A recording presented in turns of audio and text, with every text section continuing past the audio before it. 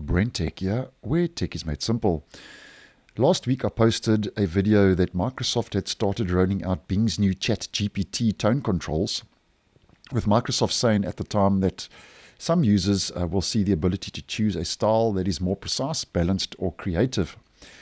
Now, just to let you know, if you haven't noticed already, that Microsoft has started updating Bing Chat on the official Microsoft Bing search website to include tone of responses now, with a couple of more options regarding the set tone of responses.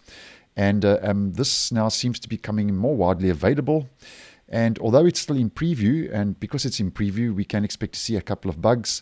I have noticed that it's on both of my devices in all of my Microsoft Edge web browsers. So obviously Microsoft has now pushed this out now as a default feature to the new Bing search using the chatbot ChatGPT.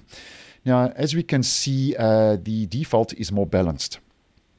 And if we head to more creative, that changes to a purple color, which says responses are original and imaginative, creating surprise and entertainment for you. More balanced, the default is the blue color. Responses are reasonable and coherent, balancing accuracy and creativity in conversation.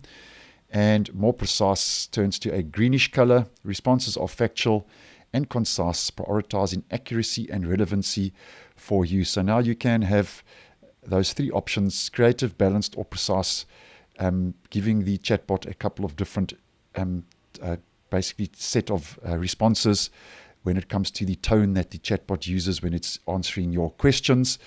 And previously this was on a controlled rollout, but as mentioned now, it seems to be being pushed out by Microsoft now to all users. And I have noticed, though, one thing: if you are going to use the different creative, balanced, or precise tones, then I have found that when changing to another tone, you have to refresh the page, or else it doesn't work, and that's what's happening in my case. So that could be a bug, or just the way it's going to work. But nonetheless, it is still in preview, and just wanted to let you know, if you hadn't noticed, those set tone of responses now rolling out and becoming more widely available if you are using the new Bing with the chatbot ChatGPT.